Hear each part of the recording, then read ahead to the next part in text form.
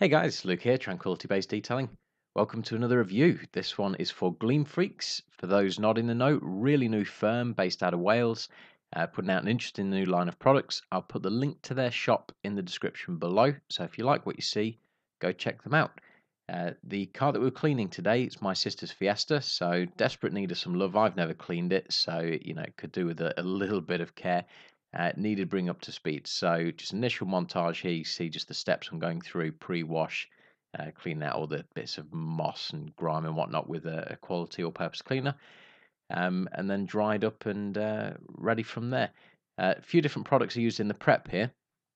So my ever favourite Wo wash mitt, use that in TDG's shampoo. I'm going to put some reviews together for TDG because I think they put out a really nice line of products. So look out for them. Alkaloid is from Autoglands, featured in my wheel cleaning how-to in the past, so you guys know I like that anyway. Relatively strong mix here because it was needed. Used Built Amber's all-purpose cleaner, and I used TDG's pre-wash as well, so they got a double feature in this one. Once the car was up to speed, dried it down with this towel. Again, reviews coming on that. That's from Into Detailing. It's their own brand towel. This thing is mustard. So I'm going to put the link to that as well below, and there is an upcoming review. Check that out. On to GleemFreaks. What can I tell you? They sent me 3 products to try. Started with their Pure Flection. The terminology confused me a little bit on this one. You have a preset sort of idea of what different things mean.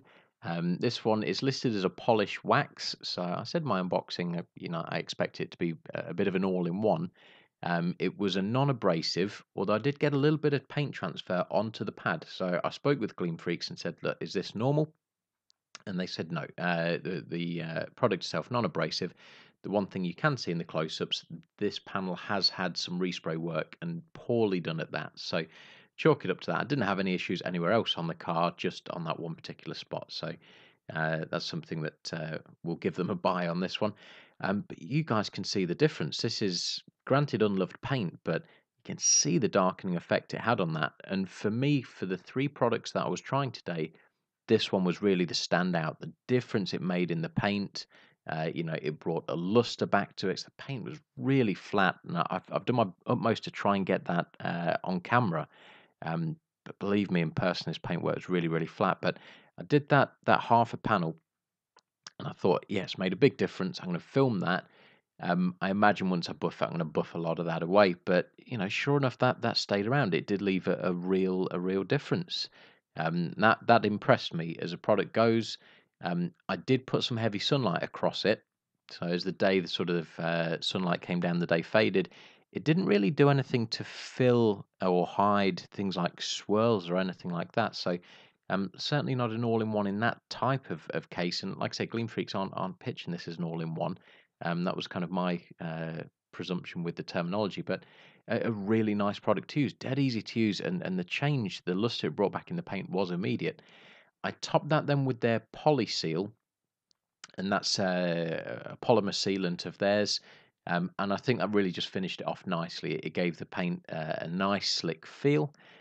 It didn't make as big a difference as putting the Pure Flection on it, but honestly, I mean, the difference that added to the paint anyway, you were going to struggle really to gauge anything that went on top of that.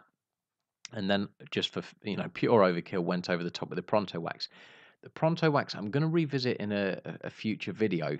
And the reason for that, when I applied it here, I didn't see that it added anything to the finish. And again, it's kind of always going to be a bit of a tough job with how the Pure Flexion started out to really offer anything on top of that.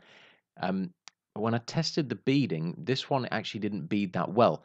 I tested beading on the Pure Flexion panel and on one that had been Pure Flexion and then topped with the Polyseal, and they both beaded, as you'll see soon. But I did the bonnet and that quarter in the Pronto wax, and I don't know whether it's down to me, user error, or just over applying, or maybe not leaving enough time between putting these different products. So I want to revisit that and give it a fair go at impressing me in terms of the finish, the beading, and so on. So for now, hold fire on that one a little bit. The main 2 pieces, like I say, really did stand out for me. with sealants, not the strongest beading. You can see that with this, but it sheets right there with the rest of them in terms of sealant. So water behavior on it was good. Durability for me as yet untested, and as you guys know, as I tend to say, it's a difficult one for me to comment on because I typically don't push these things to exhaustion. What I'll do, I'll try and keep an eye on my sister's car just as I see her, and just try and gauge how it's holding up and how it's faring.